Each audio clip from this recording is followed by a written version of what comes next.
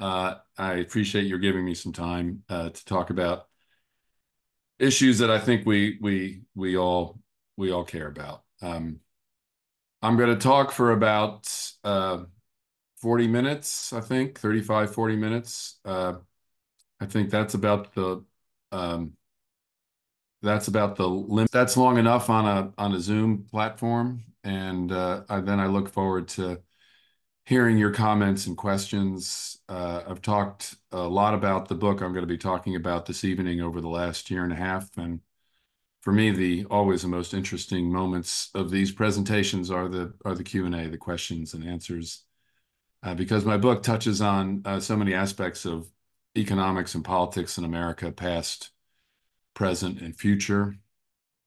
I am a historian, and so my ability to predict the future is not that strong. Of course, none of us can really, with confidence, predict the future. But the nature of my book is such that it always ends up with us pondering what America will be like over the next 10 years or so, in what is a very confusing, chaotic, and volatile moment. So I welcome questions about past, present, and future. The book I want to talk with you about is The Rise and Fall of the Neoliberal Order, America and the World during the Free Market Era. It was initially published in 2022. The paperback edition just came out a few months ago. And it is a history of economics and politics and a good bit of culture too over the last 80 years. The core of the book focuses on what I consider to be the free market or neoliberal era, approximately from 1970 to 2016 until the election of Donald Trump. But the book also includes two chapters on what I call the New Deal Order, the 40-year period of politics and economics that preceded the free market era, the neoliberal era. And I want to start by doing some definitional work with you because there are a few words in the title that are not words that Americans are used to using in their common language, although that I think is now beginning to change. And two of the words are political order. I talk about the rise and fall of the neoliberal order. What is a political order? And then I want to talk with you a bit about why I use the word neoliberalism to talk about the free market era. So I want to do some definitional work first, and then I want to take you through a lot of history over the last 50 years. Most discussion of American politics revolves around 2, 4, and 6-year political cycles. We are gearing up for the 4-year political cycle, also known as the election of 2024, which, as you all know, in America, elections go on forever. It's a question of whether they ever stop. And because elections are so important and because they are so intense and so involving and enveloping, so much political commentary focuses on the 2, 4, and 6-year election cycles. It's as if everything that's important in American politics happens within these cycles. But that is not the case. There are certain trends in politics and economics that cannot be comprehended in 2, 4, and 6-year election cycles. And my concept of political orders is meant to help us understand how certain tendencies in American politics come to be dominant over longer stretches of time, for 30 or 40 years. For a political order to succeed, a political party must achieve enduring influence through a constellation of constituencies, policy networks, think tanks, and media platforms, all harnessed to promote a particular ideology, especially in regard to political economy. There was a Democratic Party-led New Deal order that arose in the 1930s and 40s under Franklin Roosevelt, crested in the 1950s and 60s, and fell apart in the 1970s. And there was a Republican-led neoliberal order that emerged in the 1970s and 80s, Reagan was its principal architect, crested in the 1990s and 2000s. Bill Clinton, a Democrat, was a key facilitator of this neoliberal order. And that political order, the neoliberal order, has now fractured, and we are living in a time without political order. I think we can all feel that in our bones. And at some point, a new political order will arise, but it has not yet arisen. The core idea of the New Deal order was that capitalism, left to its own devices, was destructive and therefore had to be managed by a powerful federal state acting in the public interest. The core idea of the neoliberal order was that government restrictions and controls had to be stripped away and the animal spirits of markets released in order for capitalism to flourish. The core idea of the neoliberal order, stripping away government restrictions and controls, was not just a national vision, it was a global vision. It was an effort to unleash free market capitalism upon the entire world. The ideological influence of a political order is discernible not simply in the frequency of its triumph at the polls, but also in its ability to spread its core ideas through the ranks of ostensible political opposition. For instance, Republican Dwight D. Eisenhower became president in 1952 after 20 consecutive years of the Democrats being in power, from 1932 to 1952.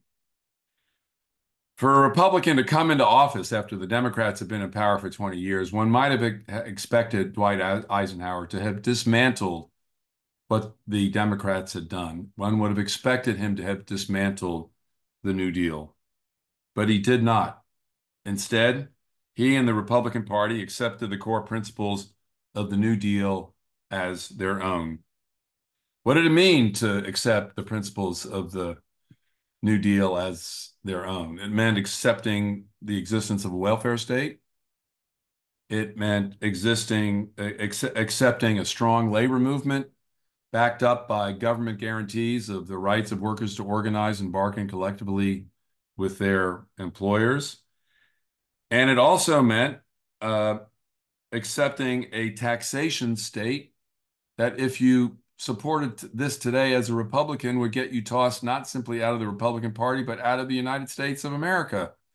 The highest marginal tax rate that Eisenhower signed on to in 1954 was 91%.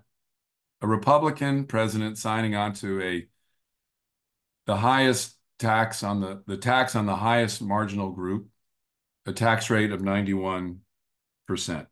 It's an extraordinary statement of acceptance and acquiescence. And if any Republican tried to do that today, in fact, if any Democrat tried to do that today, they'd be tossed out of politics, put on a boat, and sent to Cuba.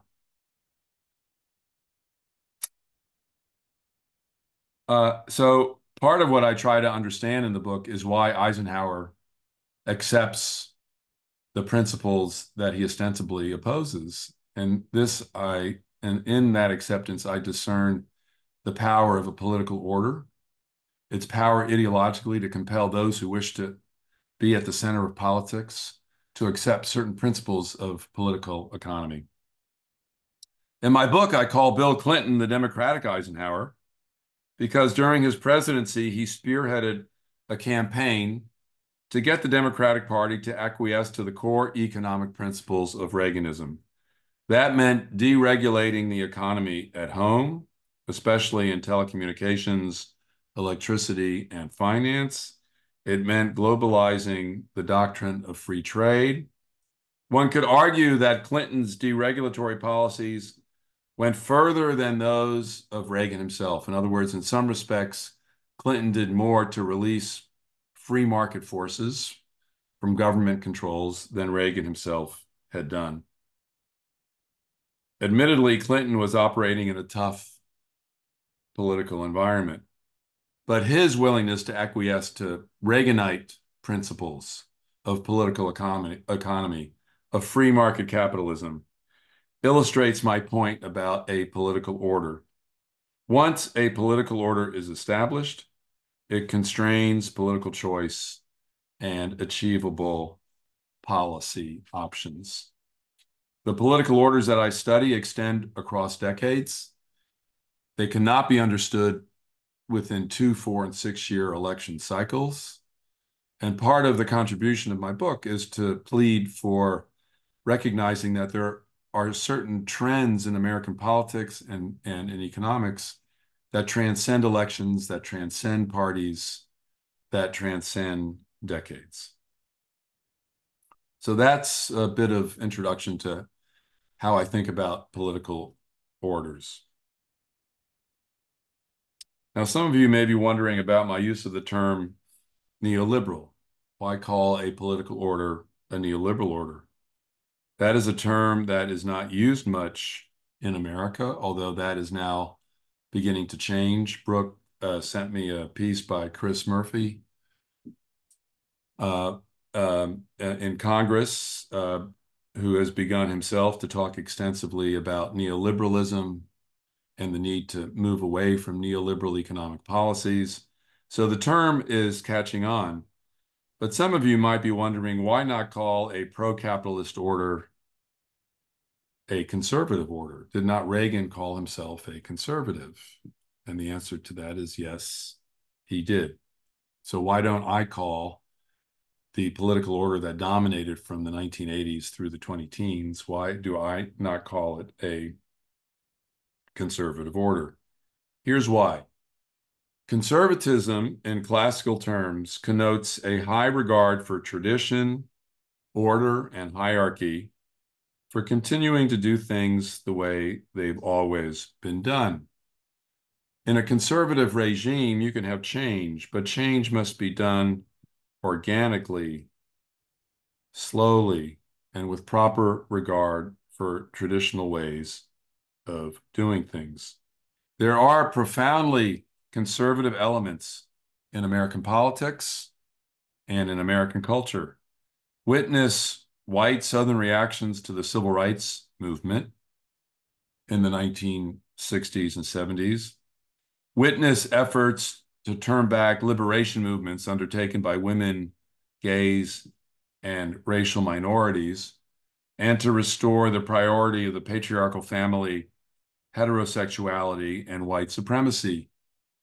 Those are conservative elements of our society then and still are today. And the term conservative should be applied to those movements. But the term conservatism does not do a good job capturing the innovation and disruption that unleashing capitalism's power entails. Releasing market power does as much to upend tradition, order, and hierarchy as to sustain it.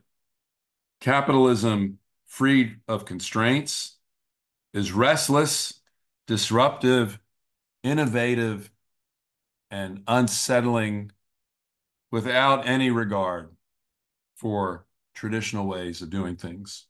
For an example of such disruption, think of what Uber has done to the taxi cab industry. My heart is still with the taxi cab drivers, and, and it always will be. But oh my God, if you think about how Uber has taken a very powerful industry and completely disrupted its ways of doing business, put aside for a moment whether you think it's a good or bad thing, but if you contemplate the disruption, the innovation, the restlessness, the unsettling character of that change, it's profoundly capitalistic and does not fit neatly into a conservative box. Adam Smith, the great Scottish political economist of the 18th century and a champion of free markets, called his movement to free capitalism from its constraints liberalism. That's what he understood by liberalism. By calling the late 20th century neoliberalism, the political order of the late 20th century neoliberalism, or new liberalism, we focus attention on the capitalist transformation that was central to it. That capitalist transformation, until recently, has been given short shrift by historians who are much more comfortable talking about the genuinely conservative elements in American politics. Southern reactions to civil rights, efforts to turn back liberation movements, efforts to eliminate the right to abortion, freedom to choose. And historians, my colleagues in England and in the United States, have done not nearly as good a job charting the capitalist transformation that has happened as a result of freeing markets from constraints during the neoliberal era. And my project in my book is to understand that freeing from constraints and all the consequences and implications it has had on economics, on politics, and on culture.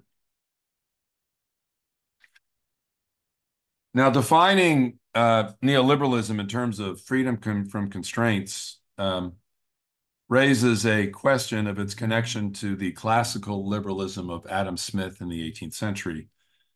And here I depart company from many who write about neoliberalism, who see in it only a regime of coercion to enforce the imperatives of capitalism on the poor, on the marginal, on those unable themselves to amass wealth. Now, there is plenty of coercion in my rendition of the rise of the neoliberal order. There is plenty of coercion in the story I tell about the capitalist transformation that was at the center of that political order. But it wasn't just coercion.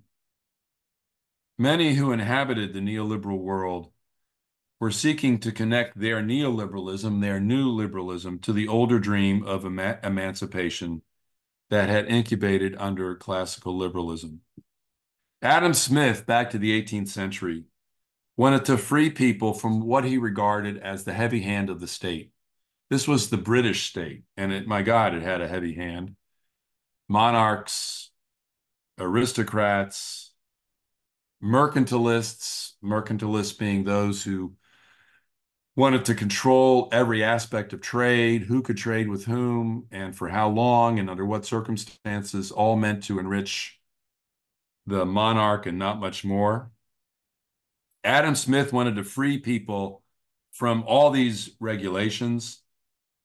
He wanted them to be able to truck, barter, and exchange as they saw fit. He saw in this program of freeing economics from the state, he saw it as a program of emancipation.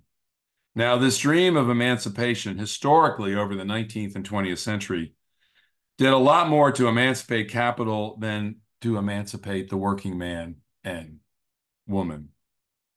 Capitalism turns out to be much better at generating wealth than at distributing wealth in some kind of equitable manner. It's much better at generating fortune and capital than it is in making the value of a relatively flat economic distribution a centerpiece of the economy. That's not what capitalists do. Nevertheless, this dream of emancipating capital was a powerful one. And if we are to understand neoliberalism's power, especially in the United States, then we have to understand the mobilizing power of this dream to free people from constraints, to free people from institutions telling them what they wanted to do.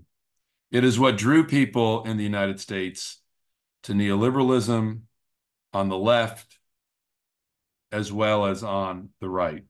It is what gave this creed a popular appeal and a popular base. Now, I say it appealed to people on the left as well as on the right. This has turned out to be a somewhat controversial point in my book, and it's something that we may want to discuss in the Q&A. You might be wondering what I mean. When I say it was appealing to the left as well as the right, I have in mind the new left of the 1960s and 70s, and judging by the age of some of you listeners who I can see quite similar to my own age, you may remember the New Left. When I talk about the New Left to young people, they think Bernie Sanders and everything and Occupy Wall Street. That's not what I'm talking about in terms of the New Left. I'm talking about the New Left of the 1960s and 70s. And that New Left was critical not just of capitalism and corporations, it was critical of all large institutions that were thought to be stultifying of individual freedom. And if any of you were in the ambient circles of the New Left of those years, you know what I'm talking about. And they targeted not just corporations, but they also targeted government. And they talked a lot about the system crushing the individual spirit. What did they mean by the system? They talked about the system all the time, and most of the time didn't bother to define it. But the system was an unholy alliance between big government and big corporations that was squishing the individuality of people. One of the slogans of the free speech movement at Berkeley in 1964, one of the first mass moments of the New Left, was the declaration that appeared on posters everywhere: I will not be folded, spindled, or mutilated. I like to ask students where that comes from. They have no idea. This is from the age of programming, where every step in a program had to be put on a separate punch card. Remember, we had armies of key punch operators who had to turn these things out. And on every one of those cards, it said, do not fold, spindle, or mutilate. It was a slogan that young people of the 60s were intimately familiar with. And their oppression was not just economic, and for people at Berkeley, it was not primarily economic. It was spiritual. It was them being crushed by large institutions, including their own university, the University of California, or the University of Wisconsin, where the New Left was also extremely strong, University of Michigan as well. And this was a left that sought to free itself from constraints. The early personal computer movement, Steve Jobs and his buddies, they were all tree huggers, they were all hippies. They wanted to target IBM and the mainframe. The personal computer was going to be an agent of unprecedented personal freedom. This was the dream of the cyberspace and the internet. And so, yes, this dream of freeing people from constraints came from the left as well as the right, which is part of what made the appeal of neoliberalism in the 1970s and 80s and 90s so strong. We may want to talk about that later. And the Apple began, the vision for Apple began with Steve Jobs when he was hugging trees at Reed College in the 1960s. It's now one of the most powerful corporations in the world and exercises, in my opinion, way too much power over way too many things. But it began with the dream of a kind of personal emancipation, which helped neoliberalism take root among many different constituencies in American society. Okay, back with a few more words about political orders. As I've indicated earlier, I am interested in moments of acquiescence on the part of opposition parties to a reigning political order. I'm interested in why Dwight Eisenhower accepted the principles of the New Deal. I'm interested in why Bill Clinton accepted the principles of Reaganism. And this was not just to internal factors. Part of the story I tell is about the rise and fall of communism on the world stage, a mortal enemy of the United States, a society organized economically in a radically different way than America organized its own society. And the Soviet Union, global communism was thought to pose such a threat to the prosperity and the free functioning of capitalism that all kinds of resources had to be mobilized to contain it. And that meant, if we want to understand why Eisenhower was willing to accept a strong labor movement, was willing to accept a strong welfare state, was willing to accept 91% taxation rates on the richest Americans, it's because the Soviet Union and global communism threatened the United States, not just militarily, but ideologically, as being an alternative system of organizing economic life and political life that stood as an existential threat to all things that Americans held dear. And so, for the sake of containing communism, the Republican Party was willing to make compromises that I think it otherwise would not have been willing to make. By the same token, the fall of the Soviet Union and the fall of the dream of communism in 1989 to 1991 helps us to understand why Clinton felt he had no alternative but to accept free market capitalism as the only way of organizing the entire world. And so I situate the story of America in this broader international story of this epic conflict between capitalism and communism. And as long as communism was strong in the world, the New Deal order prospered. And when it was in retreat and then it collapsed, it facilitated the triumph of free markets everywhere in the world. If I'm interested in moments when political orders consolidate themselves, I'm also interested in moments when political orders come apart. And the coming apart of political orders is usually associated with moments of economic crisis. The economic crisis of the Great Depression ushered in the New Deal order. The deep recession of the 1970s, the so-called stagflation, brought down the New Deal order and created an opening for the neoliberal order. And the neoliberal order fractured in the decade after the great financial crash of 2008, 2009. So if we're looking for pivot points of transition from one political order to another, my attention is drawn to the great economic crises of the last 100 years, the Great Depression of the 30s, the Great Recession, the deep recession of the 1970s, and the great financial crash of 2008 to 2009. Economic crises lead to very material and hardships that are both widespread and severe. And in these moments of economic crisis, people are willing to contemplate ideas formerly regarded as heterodox, unworkable, excessively and maybe dangerously radical, certainly dangerous to prevailing orthodoxies. Consider the neoliberals who came to power or who gained influence in the 1980s and 1990s. Brooke mentioned one of them, the inimitable Milton Friedman. Another one was Friedrich von Hayek, the Austrian economist, who probably did more than anyone else to set forth the principles of neoliberalism in the 1930s and 40s. Milton Friedman, Hayek, and the Chicago School of Economics, if you've heard of that, became extraordinarily influential in the 1980s and 1990s. But what's interesting to me is not just their success in the 1980s and 1990s, but their utter failure for 30 years prior to that time. Milton Friedman didn't begin preaching free market ideology in the 1980s and 90s. He'd been doing that since the 1940s. Friedrich von Hayek had been doing it since the 1930s.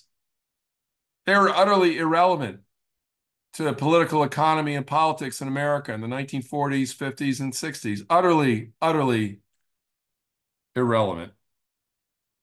Only in the 1970s, amidst the economic crisis of the 1970s, do their ideas have a chance to migrate from the margins into the center. And it is the economic crisis and the willingness to contemplate heterodox ideas because the orthodox ideas are no longer working. It is in these moments of crisis that ideas consigned to the margins have a chance to bid for mainstream support. Or take the 20 teens, a moment when the neoliberal order is coming apart, specifically 2016. Let's pause for a moment and think about Donald Trump on the right and Bernie Sanders on the left. In political terms, they were espousing ideas that had changed little in their own minds since the 1980s and 1990s. Trump had been suspicious of globalization, free trade, skeptical virtue of market freedom. He didn't really believe in the beauty of markets. Markets were things to be manipulated. There was nothing perfect about them. He had been saying this for 30 years, and for 29 of those years, his ideas in politics were considered to be nuts. The same with Bernie Sanders. Bernie Sanders, part of his appeal in 2016 was his authenticity. He was saying what he believed. He had been saying those same things for 30 years. But in the 1990s, who was Bernie Sanders? He was a lone socialist in Congress, first a congressman, then a senator. To Clinton, to Bush, he was no more than a fly, a pest that occasionally had to be whisked away when he buzzed too close to their ears.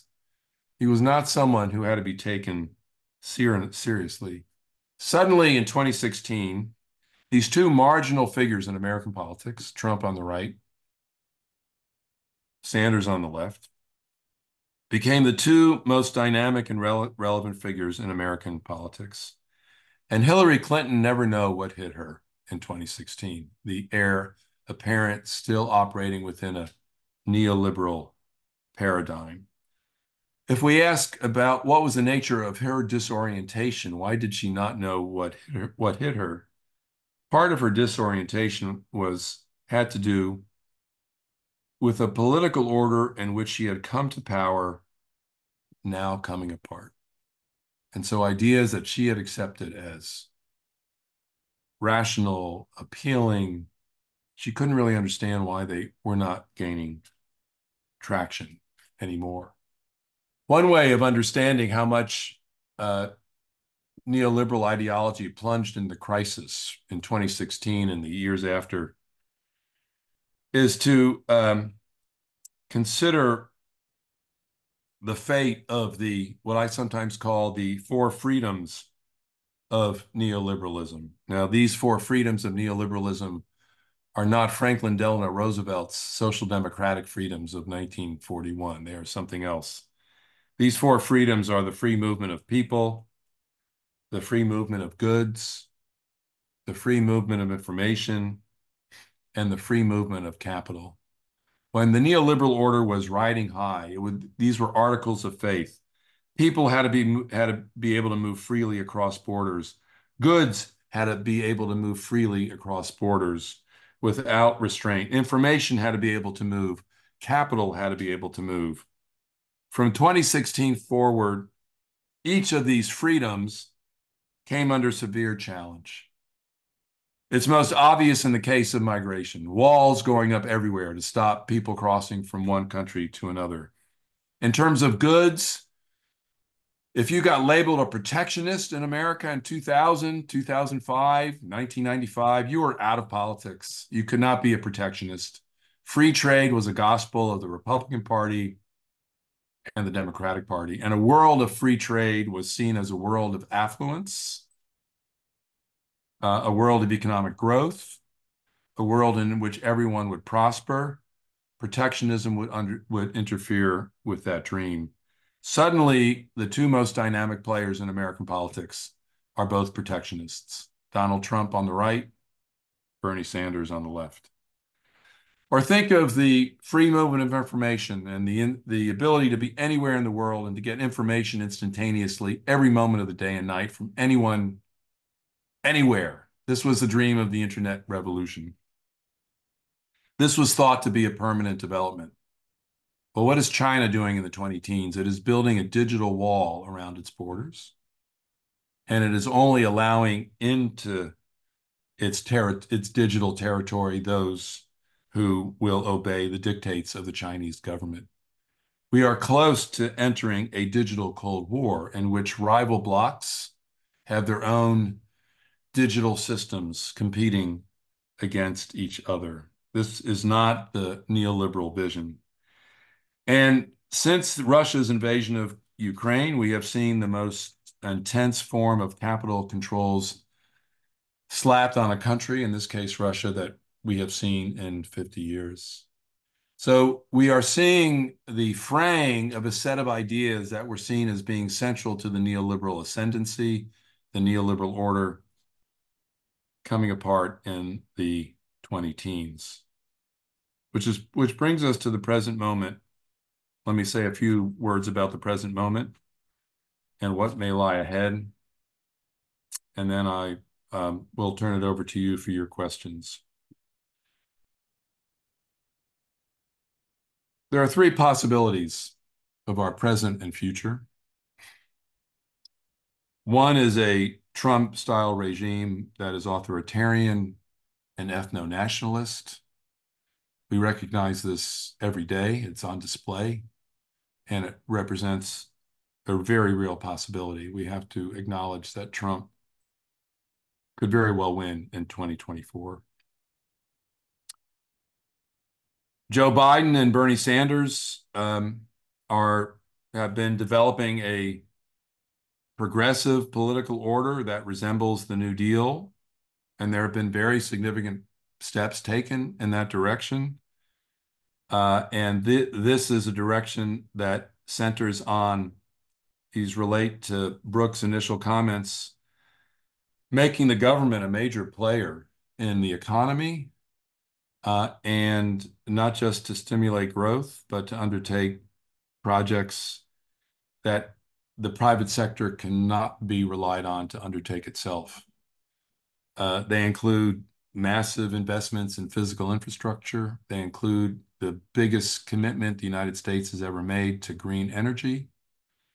And they include an effort to reshore the manufacture of computer chips to lessen America's dependence on Taiwan, which of course is vulnerable to Chinese invasion.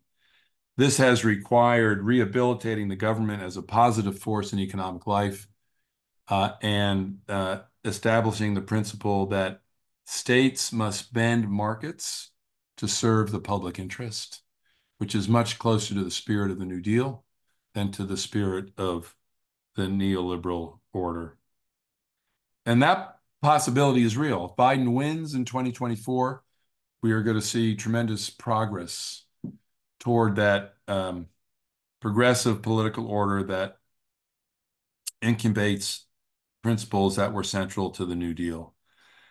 The third possibility is that no new political order emerges, that the country is simply too divided, that neither party can amass enough votes to win consecutive elections and to implant its political will and ideology. I do not regard a politics in America without order as something to be admired. I think it's very dangerous because it's a recipe for frustration, paralysis,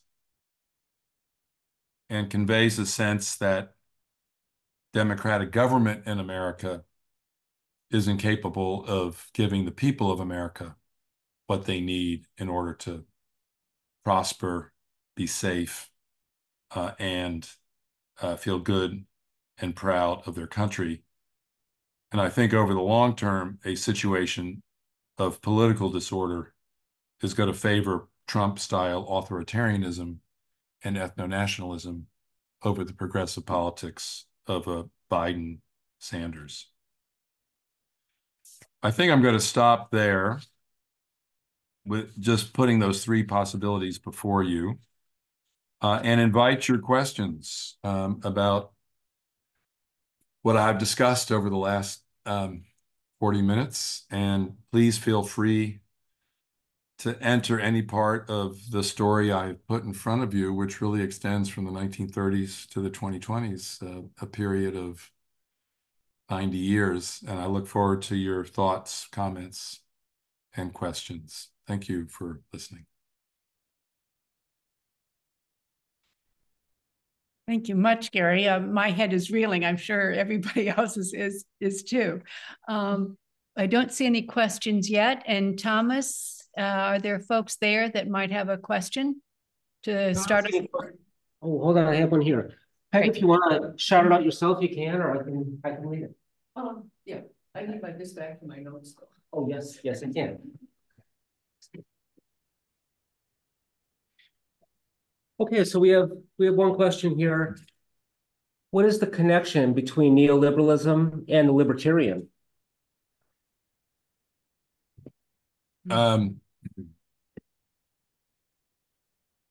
Good question. Libertarians really see no role for the state at all, for government at all, except to provide at a very minimal level security, personal safety, policing functions, a state really minimal in its capacity, individuals being free to live their lives pretty much as they wish to live them, with very little in the way of government support. Neoliberals are somewhat different than libertarians. There's not a natural affinity between the two groups. Neoliberals recognize that markets, they are focused first and foremost on markets, and they recognize that markets are complex organisms that don't arise in nature, and that strong governments and strong states are required to set up markets and ensure their smooth running. So, for example, neoliberals don't object to the Federal Reserve as a kind of central bank. That's a state institution. They recognize that there needs to be an institution that controls the money supply, that raises interest rates, that lowers interest rates, that this kind of fine-tuning of the economy is quite necessary for market capitalism to flourish. The truest libertarian in Congress is probably Rand Paul. And if he had his way, he would eliminate the Federal Reserve tomorrow because he does not want that kind of centralized control over market activity. And I would put Rand Paul in a libertarian category, whereas someone who's a true neoliberal would say we need the Federal Reserve to organize markets so that they can function freely. Now, there's something contradictory and paradoxical about needing government authority to organize markets so they can function freely. But that is the world in which we live. And neoliberals would say that is part of government's role, that to establish rules of exchange, to have some instruments for adjusting market conditions so as to ensure that they will run as smoothly as possible. So the principal difference is that neoliberals accord a role for government in ensuring the free functioning of markets, whereas libertarians see no role for government in that activity at all.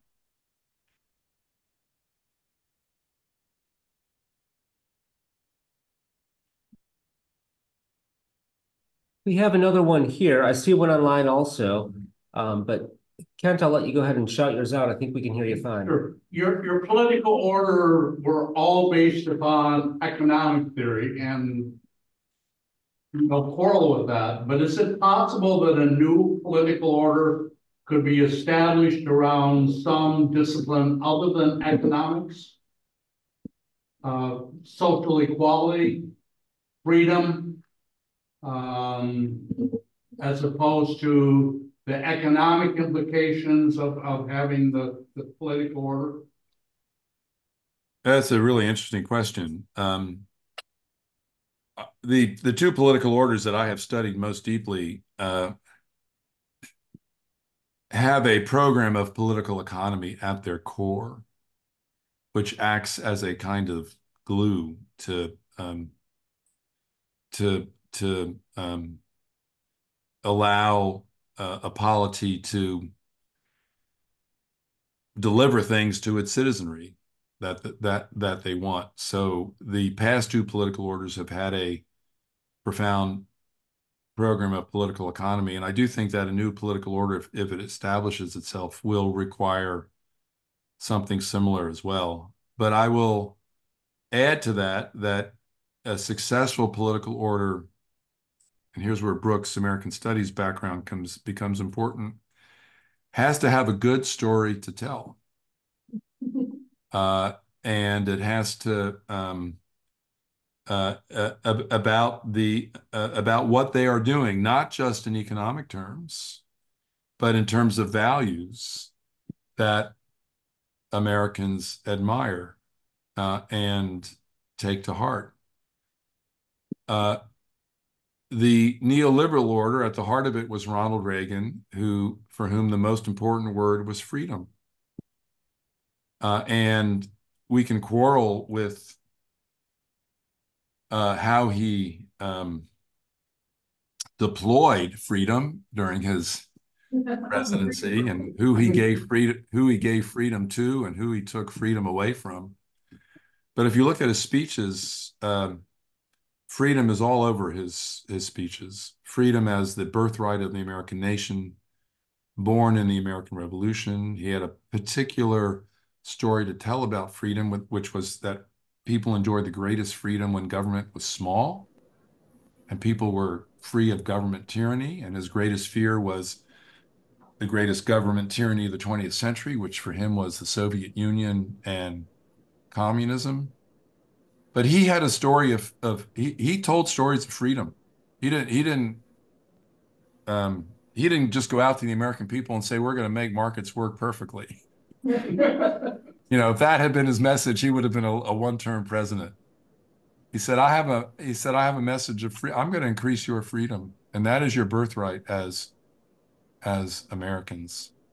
And Roosevelt had had a different notion of freedom, and his notion of freedom went something like this. It used to be the case, this is what Roosevelt would talk about, that Americans could get freedom on their own without government assistance. But industry has now become so concentrated, so powerful. There's such an imbalance between those who are rich and those who are poor, that those who are poor cannot achieve freedom without some kind of government assistance. So he cast the role of government as a means to assist people to enjoy their freedom. What's the meaning of freedom if you are poor and you can't afford a university education? What's the meaning of freedom if you are poor and you can't feed your children?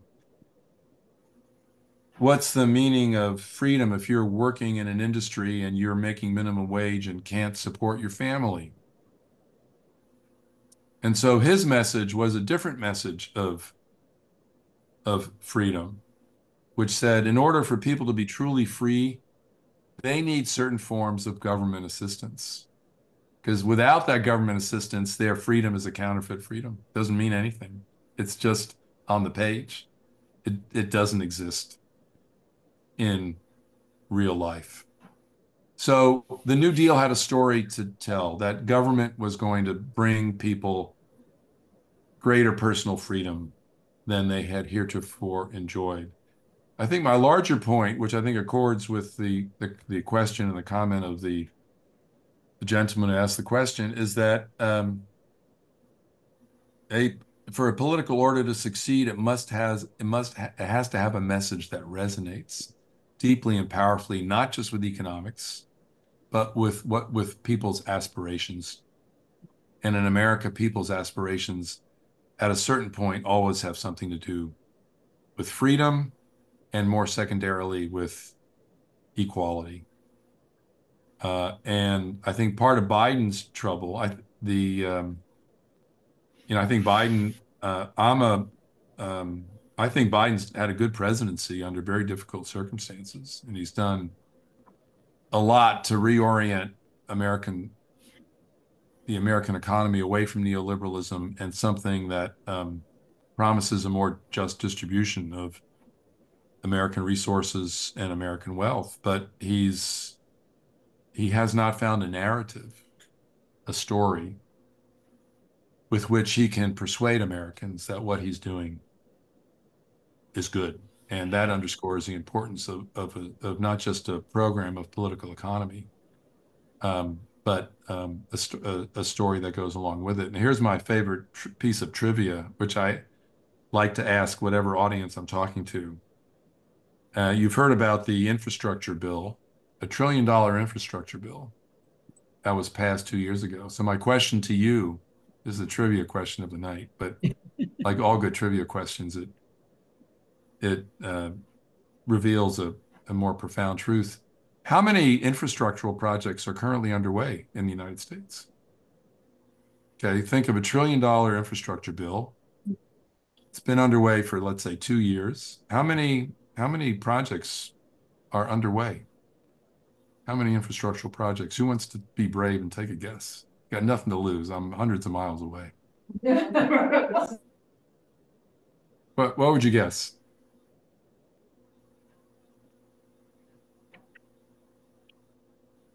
Someone in the middle with a beard is shaking his head left to right. What's your guess? You got a number in mind. What do you think? How many?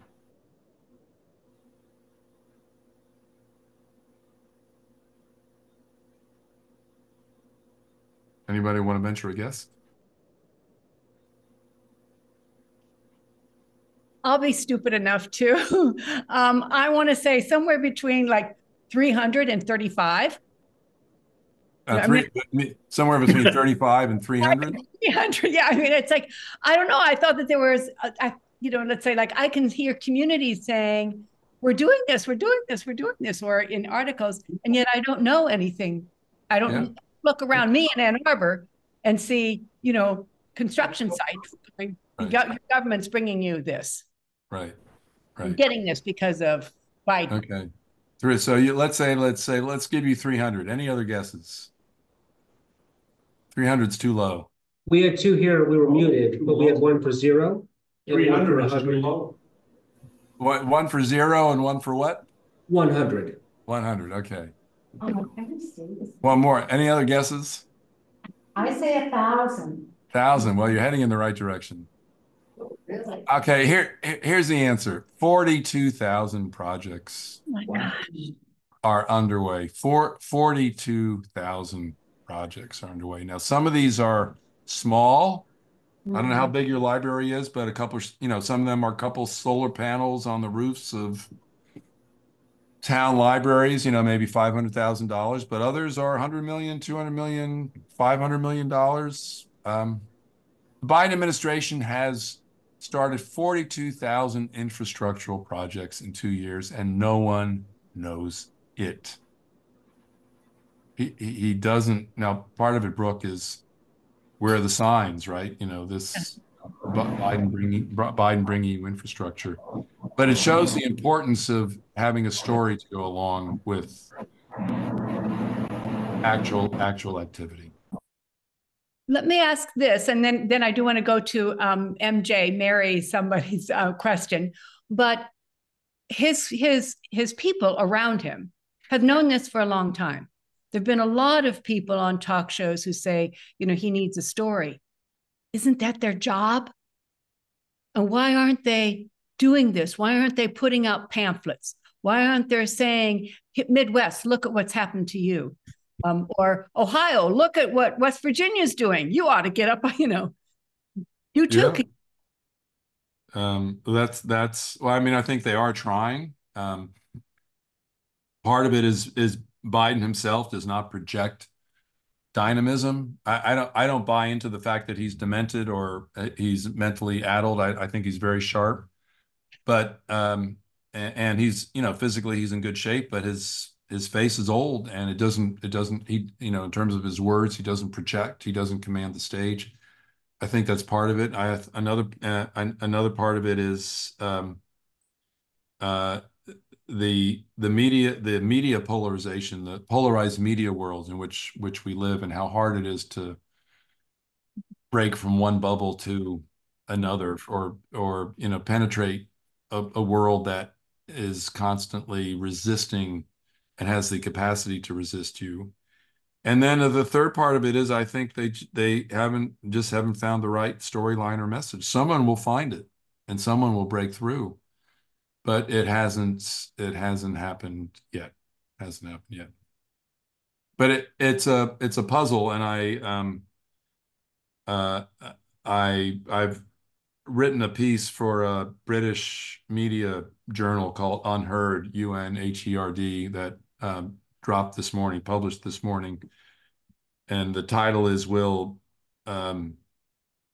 will Bidenism outlast Biden? Will all these initiatives that he has begun, do they have a future beyond 2024 if he loses? And I myself I'm puzzling over this myself. I don't have a good enough answer for you, Brooke. Given the very strong innovations and progress of the economy over the last few years, he ought to be he ought to be polling above 37%, which is where he is now. Inflation's a big problem. Inflation's been a big problem, but he ought to be above 37% in terms of what he's accomplished. And elements of the message are simply not getting through. Okay, this is from Mary Jackson. She's asking, I perceive a dichotomy between saying that the group you see dominating in the future sees a security role for government, and yet they are losing their minds over prosecution of people like them. What is the nuance I'm missing? They are losing their minds over prosecuting people like them. That's the part I'm confused about. Let me see if I can bring this up in the chat. Hold on a minute. And Mary, chat more if you can't talk.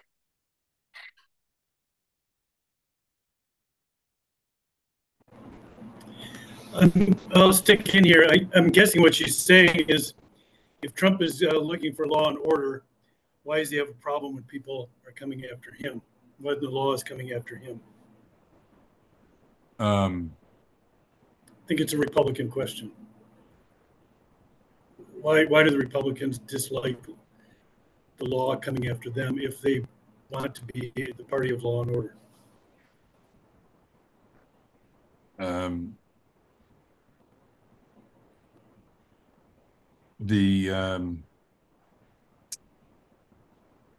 I think the Trump has persuaded an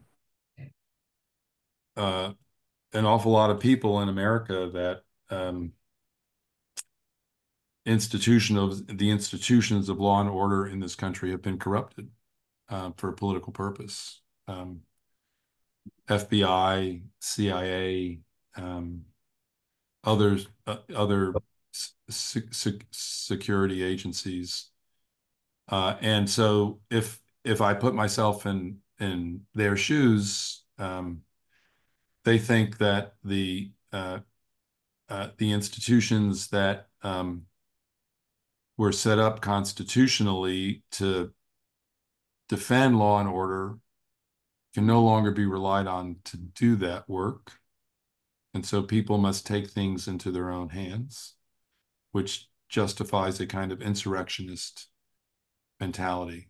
The only way to save the Constitution is to assault the Capitol building. And this is how for me, the assault on the Capitol on January 6th is, for me, one of the worst days of my life as an American. A president authorizing essentially a group of his supporters to attack the people's house. So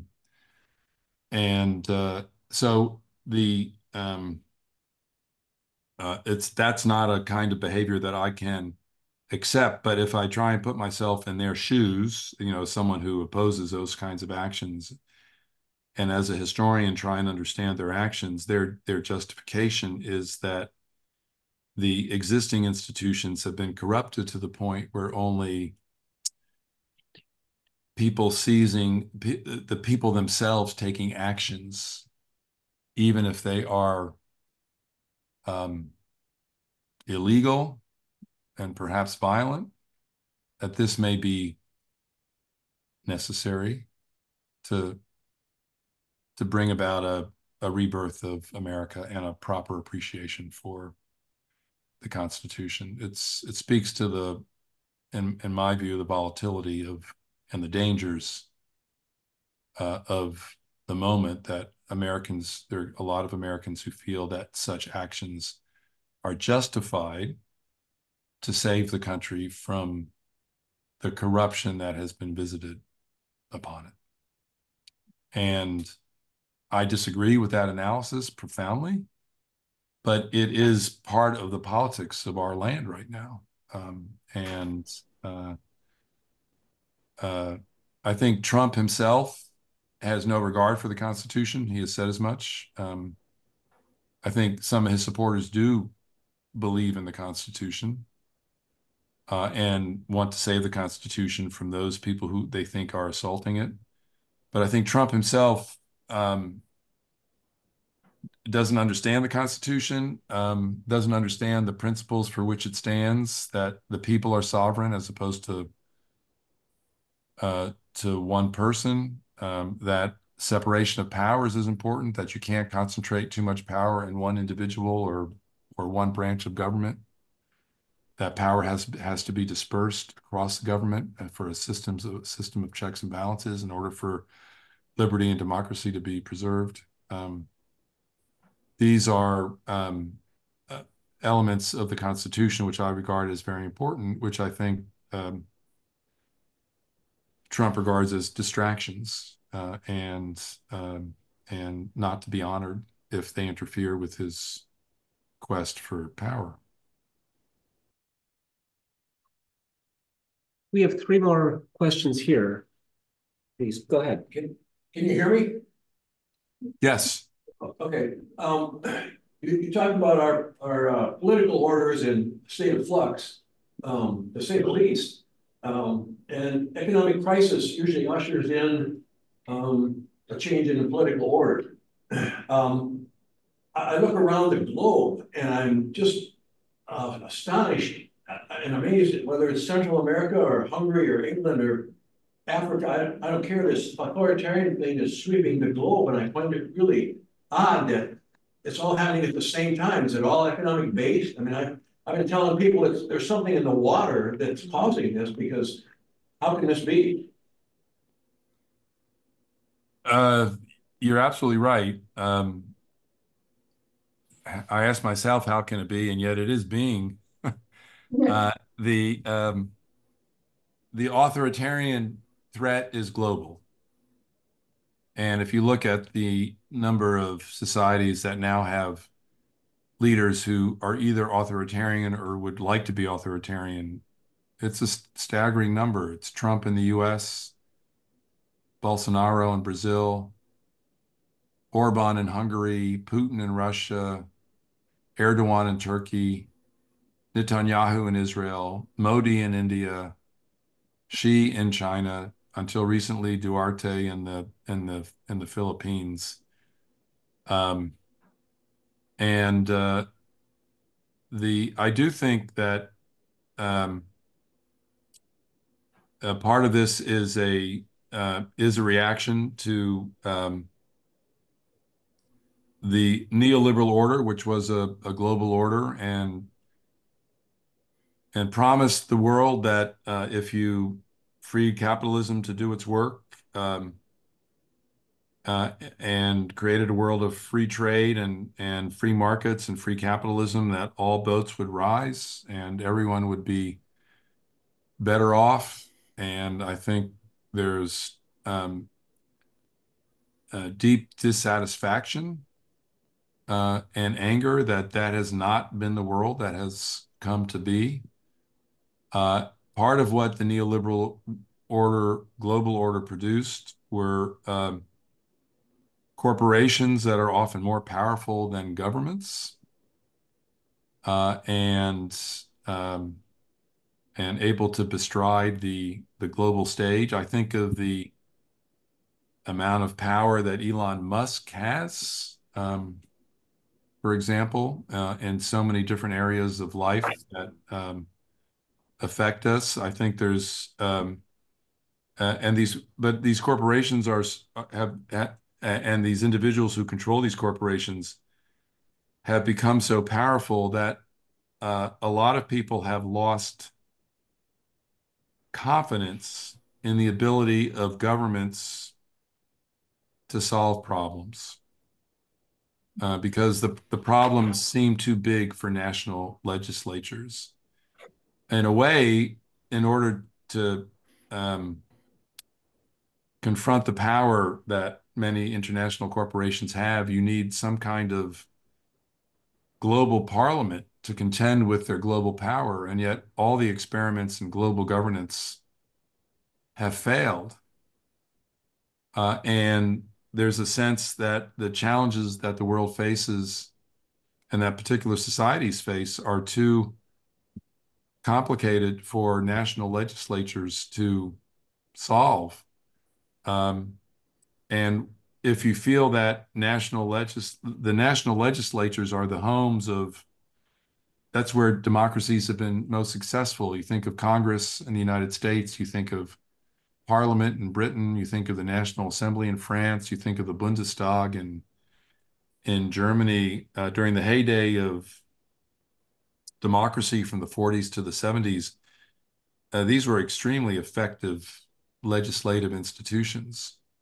But the globalization of trade and corporations and economic activity so far outstrips many of these national institutions, these national legislatures, that a lot of people in a lot of different places have lost confidence in the ability of societies to be self-governing. They have lost confidence that the actual institutions of government can work to solve the problems that they face. And if you believe that government has become ineffective in the hands of national legislatures, where the people are meant to be sovereign, but they can't solve any of their problems, what do you do in a situation like that? That makes the appeal of a strong man much more appealing. And what does the strong man offer? Strength, power, the promise that he will cut through all the red tape and all the bickering that's going on in these national legislatures, that he will be decisive, that he will act with the interests of the people at heart. And that's the world we inhabit right now, where a lot of people in a lot of different countries believe that the best way forward is for a strong man to come along and just cut through all the crap. We had a situation like that in the world in the 1930s, when the numbers of functioning democracies in the world could be counted on two hands. There were less than 10 of them. And the similar arguments were made, and the dictators of that time are familiar to you. Hitler, Mussolini, Stalin in Russia, a little bit later, Mao in China, strong leaders who would take charge of things and get things done. Opposition be damned. And the democratic restoration, if we ask where did it start and what was the most important country in the democratic revival that ended up coming out of the Second World War, it's the United States. That's where it began. That's where democracy resurged, and out from the United States, it went to many more parts of the world. I'm not sure the United States can play that role again. And we'll find out in 2024. It makes the 2024 election really, really important. I think Biden understands the stakes, but if Trump is elected in 2024, the notion of America being at the center of a global democratic resurgence, that idea is gone. And if that resurgence does not come from the United States, where does it come from? I don't have an answer to that question. Maybe some of you do. But my answer is a little rambling and long-winded, but that's a measure of the seriousness with which I take the global authoritarian challenge. And I'm not and we may go through an authoritarian global phase across the next 10 years. I find myself reading a lot about countries that lost their democracies and had to struggle to get them back. Why am I reading this? Because I think America may lose its democracy and may have to struggle to get it back. The bad news is that America may lose its democracy. The good news is if it loses its democracy, the struggle is not over, that ultimately democratic strivings, I believe, are irrepressible. And there are examples of other countries losing their democracy and reclaiming it at a later date. Do you have some that you could share with us or send to us? Well, I think the societies that I think are most notable in that regard. One is Germany, which had a functioning democracy destroyed by Hitler in the early 30s. And another that I'm quite interested in is Chile in South America, which for much of the 20th century was known as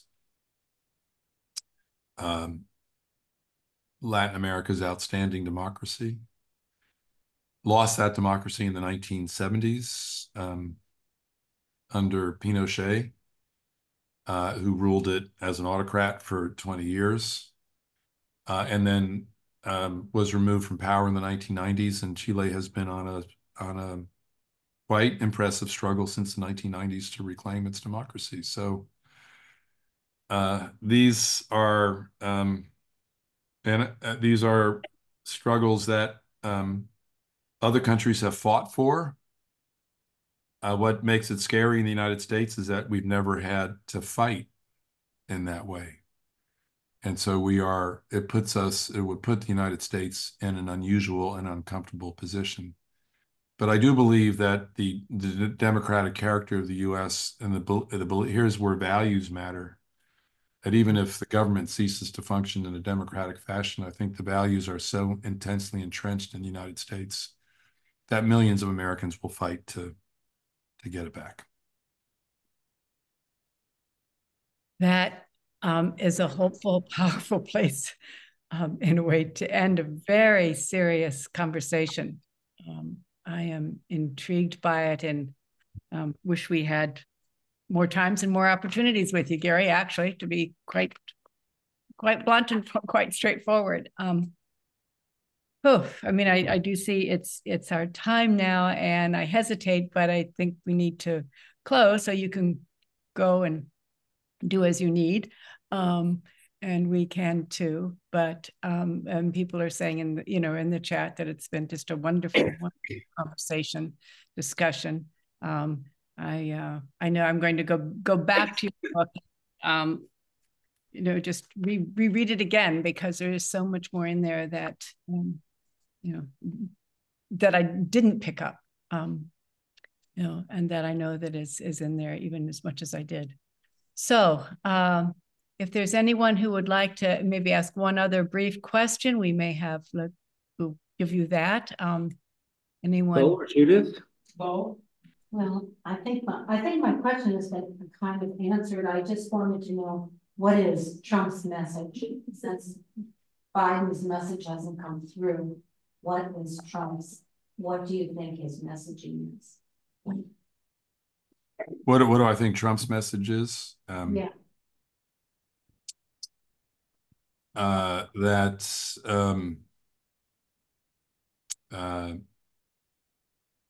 America has been corrupted by a deep state, by immigrants, by Democrats, by socialists, by minorities who are, well, his message has remained the same since his inaugural American Carnage, that this is a land of carnage. And he is going to make America great again. And if he has to break a lot of heads in the process, he won't hesitate to do that. I think a lot of his supporters delight in his demonstration of power, his willingness to break rules. He has convinced people that the state of the country is so perilous that all kinds of means that were not once necessary may need to be deployed in order to restore America to its greatness. I think that stands at the, in brief, that stands at the core of his message. I think of how democracies die. You've kind of clicked one of their points. Yeah, I think I think our democracy is in danger. And I think for those of you who care about it, fight for it. Fight hard for it over the next couple years. The 2024 election is really, really important, and it's going to make a world of difference. I'm assuming Biden and Trump are going to be the two nominees. You know, a lot can happen. We're just at the beginning of the election season, but I have a cold I'm still getting over, so I'm a little hoarse. I'm assuming Biden and Trump will be the nominees, and you know, the democratic future of the United States is at stake. Trump says he's now being asked whether he'll be a dictator, and he is witty. He's saying I'll be a dictator for a day. That's a way of saying all I need is a day to make myself a more permanent dictator. So after that, I won't need to take action to be a dictator. I will be one. And he is also promising retribution and revenge on his political opponents, who he finds everywhere. So it's you know, it's a volatile, frightening time for America.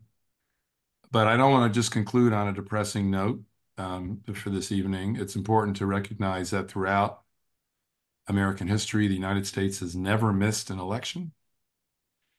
Even with all the wars it has fought, even in the Civil War, it carried on election after election. The longest period of unbroken democratic rule of any country in the world. And that is supported by an array of deeply democratic institutions. And that is our country's gift to us. It's a historic gift. And that will not disappear, even if democracy gets temporarily suspended. There's a history to work with here, and that history will allow those who wish to carry on the struggle. Do you see hope in the amicus brief that was filed yesterday by 3 pages of former Republican high-ranking officials saying that the president does not have permanent immunity for everything? I mean, I think there's a good chance that clearly Trump's strategy here is to delay any trial until he's actually president of the United States.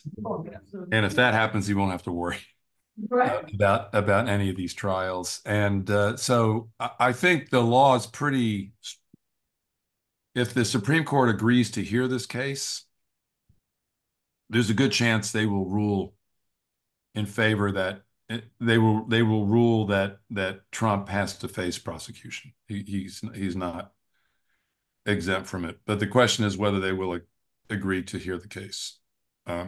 They have issued a preliminary indication that they might be willing to consider it.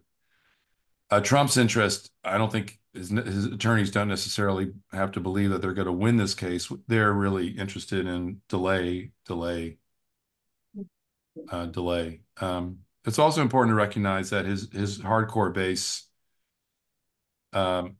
is about 30% of the voting public, and he can't win with that base alone. So there's a large group of independents in this country who are and Republican moderates who probably are going to be decisive in this election. And there are not that many states that are up for grabs, and given the polarization of the country, there's about 5 or 6 states that are going to decide the election, probably again by slim margins. So every activity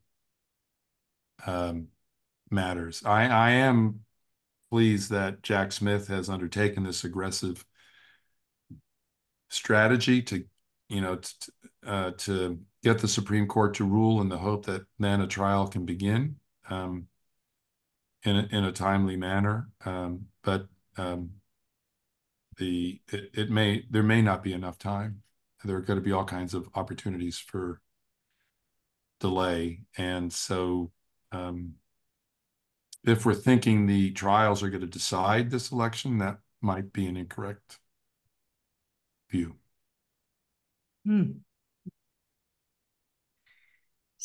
Sobering. It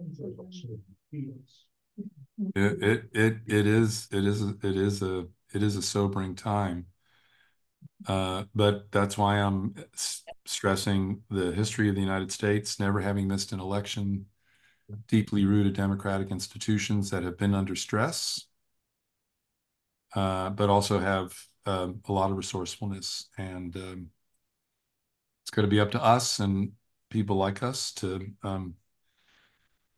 try and make America the kind of country we want it to be. So I want to encourage all of you to, I suspect that you're here tonight means you're already thinking about these matters. But encourage your friends, your family, your enemies to, this election is crucial. It's vital, and have to bend every arm to try and produce a good result. Absolutely. I really appreciate your being with us tonight and sharing so much. My pleasure. Thank you for having me. Happy holidays to all of you. And I'm very pleased that you have this kind of program underway.